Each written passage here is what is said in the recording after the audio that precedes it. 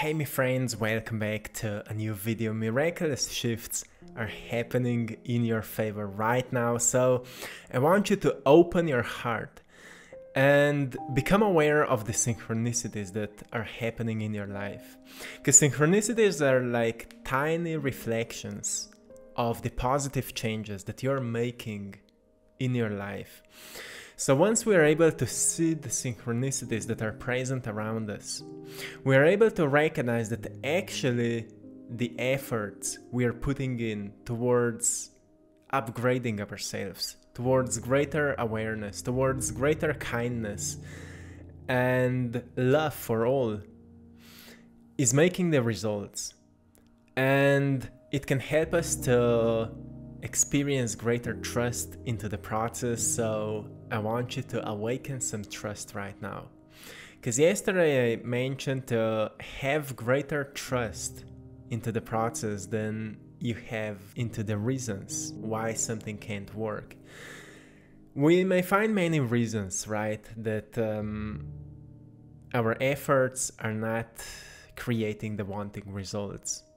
But actually it's not the results that we wish to see, but the awareness over how well we feel when we're doing what the most resonates with us. So I want to remind you that you don't need to see the whole picture. Just take the first steps with total faith and you will experience the right guidance that will show you what you want or what you need for your next move. So what it means?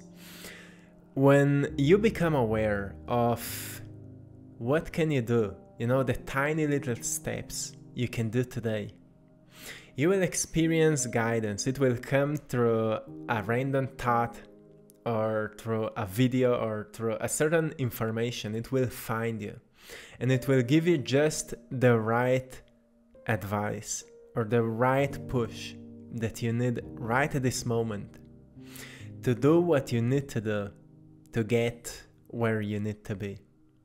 So it is an important reminder because so easily we may start to think that we need to see a bigger picture in order to know what to do. But we just need to understand that sometimes all we need is to make the first step, even if we're not sure what we are doing. If we kinda feel like where we want to be, what kind of skill we want to develop, we already know what kind of first steps we need to do. And sometimes it's same as painting. I often mention this story to you. Sometimes I have a vision like how the painting should be at the end. But when I start painting it, I noticed that like maybe I did a mistake or the painting is not going the way I wanted it to be. But I keep up with the flow. And eventually I recognize that the flow is guiding me into a different direction than I thought it could go. But at the end, the painting is much more meaningful than it was as I've seen it before, or as I've experienced it like an inspiration for that painting. So there's like inspiration that we experience, but then there's the flow of guidance. It's because usually even when we get inspired for something, our mind starts interacting with that sense of inspiration and it starts influencing that inspiration a little bit from our limited perspective. And maybe the inspiration that hits us was not truly the way we've experienced it later. But when we go with the flow and we do the necessary steps, like I keep up with painting and eventually there's a complete painting that is different than the one that I've seen it in my vision. We keep up with the steps and eventually we get to where we need to be. So the next reminder that I want to give you is that letting go is never a loss unless you resist it. Surrender everything to your higher self or to your true self, however you want to call it. And it will bring you eternal comfort and peace, that everything is always working for you. So as before I mentioned, that sometimes you don't need to see the whole picture, the bigger picture. You just need to make baby steps. And in order to make those baby steps, you also need to let go of what you're resisting to, right? Let go of that resist, like, I will not do it until I see the results. I will quit because it's not making any impact or whatever. Let go of that, and you will experience all you need to know to get to where you need to be. Because sometimes you don't know where you need to be. You think you know what you want, but you don't know what you truly want until you are completely sure on that heart level that this is what you need to experience. But we are never really sure, because we are growing through experiences, we are learning through experiences. So only when we experience something, we are truly sure how it feels like.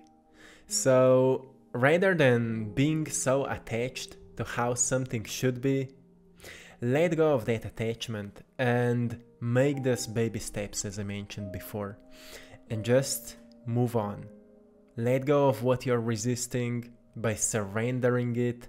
You can just say an intention, hey, my higher self, or you can say to your heart, I'm releasing it to you.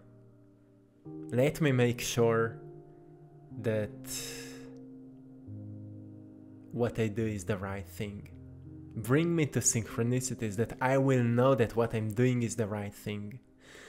And it will help you to stay open-minded and open-hearted, to see the meanings and science that what you're doing is the right thing. The third reminder I want to give you here is that all suffering is a design from your soul, your higher self, your true self, to bring you back to your peaceful center. And that is something that is hard to understand, because how the suffering can bring you back to your peaceful center. But the truth is that when you learn to see good in what you describe as bad, you will get in peace with yourself. But not just that, you will learn something new about yourself. You will expand your perspective on things. You may say, well, the world is going crazy and that's bad. But at the same time, millions of people are waking up, billions of people maybe, are waking up right now, questioning beliefs, and therefore awakening themselves to a complete new understanding that nobody will save us, but for the whole time, we were our own saviors. Like, when you open up yourself to that new perspective, that when you recognize that only you can save you, you will detach from anything that is not allowing you to be your greatest you, right? Why should you be attached to something that is downgrading your inner peace? Why you would be attached to something that is constantly triggering anger and sadness within you? So we become aware of what is holding us back, what is lowering down our energy, and we take care of that. We take care of what can we do about it, right? So that's why your higher self is always bringing you different events and experiences that may trigger some suffering within you, so you can deal with what is holding you back. It is only happening at the beginning of that journey of awakening, and then it may happen if you lose yourself in the process. But the purpose of that is always to get you back into the inner peace. So if you find yourself suffering right now, Pay close attention to what is causing the suffering. And remember that the cause of the suffering is always within you. It's not in your neighbor, it's not in your parents, it's not in your partner.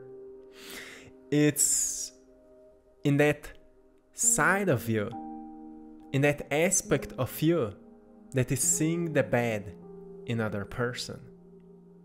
Of course, when somebody was misled or is poisoned with too much of traumas and so on, the behaviors of that person may be toxic for you, but it's not your problem. The only thing you can give them is love. And if you don't have love to give them, you need to give love to yourself. And if you still feel that you have nothing to give, you need to let go of them so you can recharge yourself.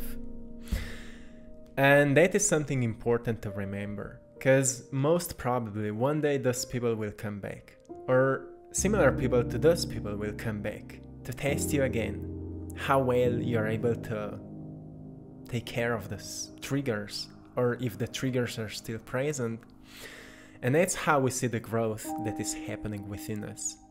So this is something truly, truly important, because it's not about letting go of anything that is triggering us. It's about taking care of the triggers. It's about recognizing what's causing pain within us. And let's heal that aspect of ourselves. Let's see what can we do. Another reminder that I will give you here is to forgive everyone, including yourself. Everyone is doing the best they can from their current level of understanding. Therefore, seek greater understanding above all else. So what it means? Like I mentioned before, sometimes people may trigger us in so many different ways just because they don't know how to deal with the suffering and pain they're moving through. So all they know is to express it, and maybe it just happened that you've crossed their path and they've started expressing their pain to you. And it's just something they are moving through, and it happened that you were a victim of that process. But forgiving everyone will help you to release what happened to you. It will help you to let go of what was thrown into you. And again, you will learn something new about how to handle those kind of situations next time. Could you be more honest with them? Could you handle it differently? Or could you just not pay attention so much to it? Remember that when you are forgiving to others, you're actually letting go of the suffering within you. So forgiveness is always happening for your liberation, and your liberation will help you to make this world lighter. Because once you liberate yourself from suffering, you will change. You will become lighter. Your thinking patterns will change. You will start seeing life in a more positive way.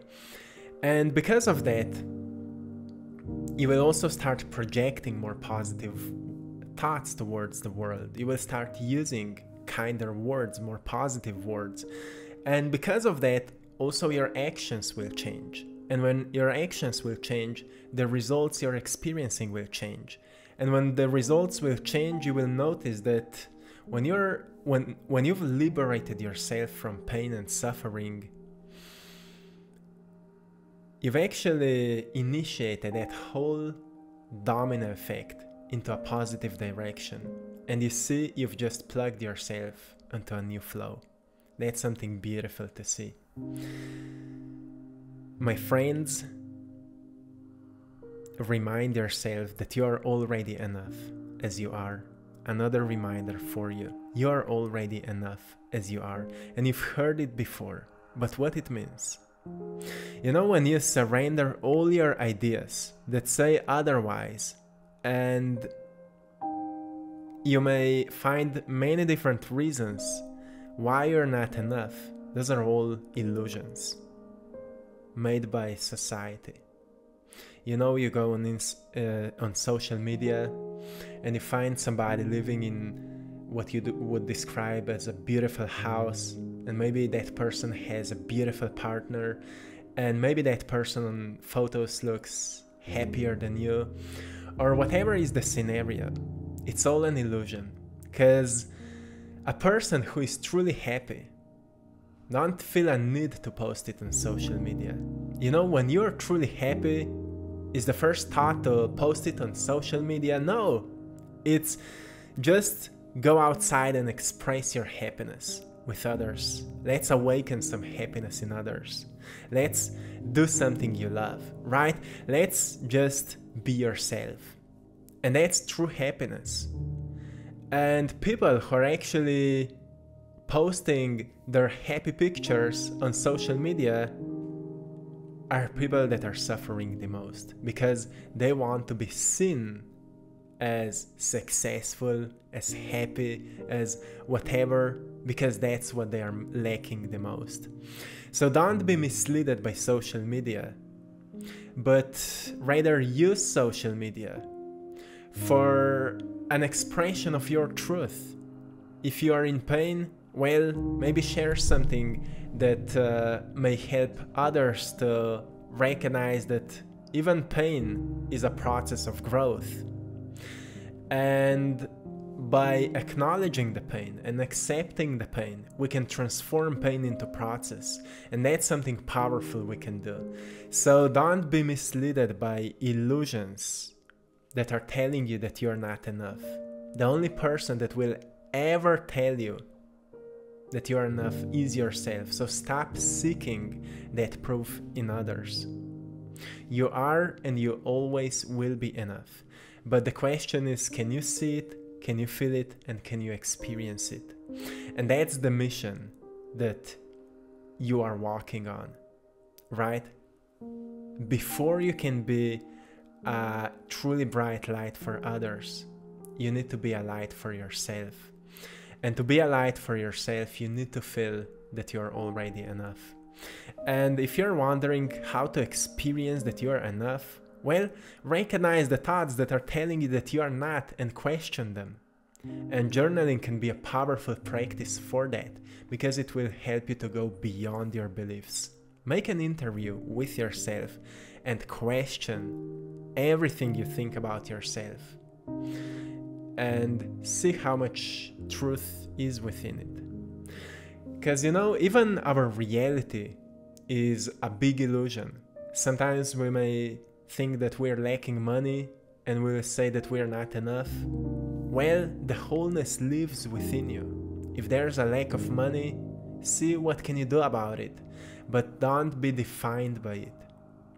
When there's lack of love present within your reality, it doesn't mean that there is no love within you. Your heart is beating. Isn't that a manifestation of love? Your brain is working. Blood is flowing through your veins. That's love, my friends. So see how can you feel more of that love, so we can start projecting it into the world. Because when you start projecting love into the world, love will find you back. That's how everything works. When you start projecting more creativity into the world, more ideas will find you. When you project more abundance into the world, more abundance will find you. How to project abundance into the world? Well, everything can be in abundance of great ideas, right? Share some great ideas with the world, and more abundance will find you in different forms. Abundance of joy. Can you be more joyful? Can you share your joy with others? Abundance of peace. Can you embody that peace and share it with others? More peace will find you. More abundance will find you. That's how everything works, my friends. And that's it for today. My friends, wholeness lives within you. More you learn to tap into it, more you will feel it. More you will feel it, easier it will be for you to embody it. And more you will embody it, more you will be acting like it. And more you will be acting like it, more you will experience it. So this is it for today. Hope you've enjoyed in today's painting by the name Luck. Luck is on your side, always. Remind yourself that, because luck is what starts happening to us when we embody that inner wholeness, when we start following the calling of the heart, and we start doing the things that we just feel that those are the right things to do. This is what feels right. Even if it's unpleasant, even if it's hard, even if we are afraid of it, we know that we need to do it. When you start doing that, lucky things will find you. So this is it, my friends. Thanks to all of you for supporting my art in my Etsy shop. You're all truly appreciated. Till next time, one love.